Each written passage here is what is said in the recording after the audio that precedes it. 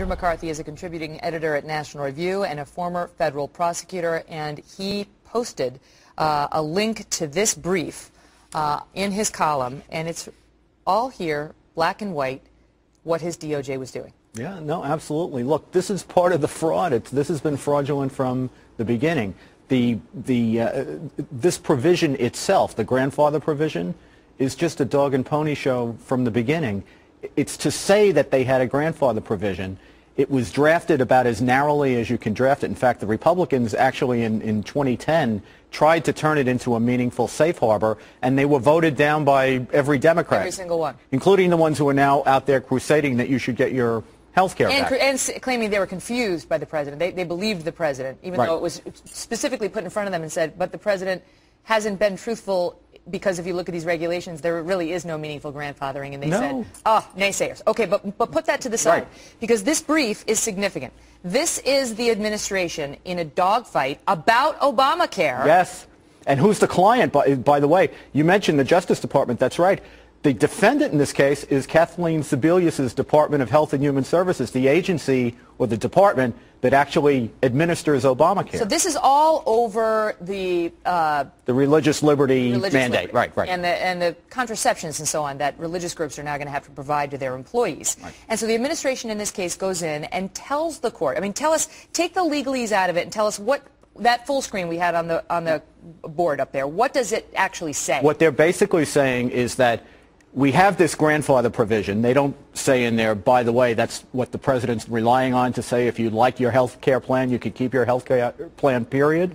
Mm-hmm. We have this grandfather provision, but it's fading away. In fact, by the end of 2013, we anticipate that most who were covered by the grandfather provision will lose their coverage. And they're not just, the shocking thing about this is they're not just saying, and it's only those on the individual market, Judge. I mean, this is in writing saying it is most group health plans. Megan, that's not only is that true, they cite to a Kaiser study which is about employer health plans. I mean, the whole thing is about employer health plans. They cite to a page in the Federal Register which also is about employer health plans and basically estimates that about 7 out of 10 people on the high-end estimate who have employer health plans, these are the people who get their coverage at work, are going to lose that coverage. Now, we knew about that piece in the Federal Register. We talked about that a while back because it was shocking when we first saw it about the estimates from the administration on how many people were going to lose their policies or have them changed significantly under Obamacare. But what we have now is the Department of Justice running into court and touting it today, present day, because that regulation was 2010, right after Obamacare was passed. This is present day, them going into court and saying, trust us, Judge, the majority of people who have group health plans are going to be canceled. That's exactly right. What does that mean? What does canceled mean in the group health care context? It doesn't necessarily mean the same for people who have employer-based insurance as it does for those in the individual market. Yeah, the word they use is transition. They don't say cancel. They do say lose your coverage, which means that you won't have the same coverage that you have now. Like we're not breaking up. We're just transitioning into new relationships that have nothing to do with one another. Now you're hurting me here.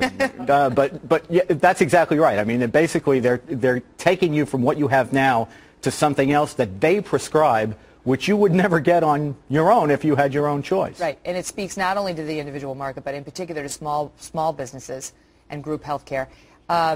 Andy, the polls show that the majority of the American people do not believe this president, and they believe he's been dishonest, and they believe he's been dishonest specifically about health care. Having reviewed this brief, your last thought? This is about as insidious as it gets, because the grandfather clause was what he looked everyone in the country in the eye over and said, if you like your plan, you can keep your plan. And what this shows is that they never thought the grandfather clause was real in the first place. Mm-hmm. And the president was out last week saying that it was sincerely held belief. It was sincere, but it was accurate. Query then why the people of the Justice Department just put this in writing. Andy, thank you. Thank you, Megan.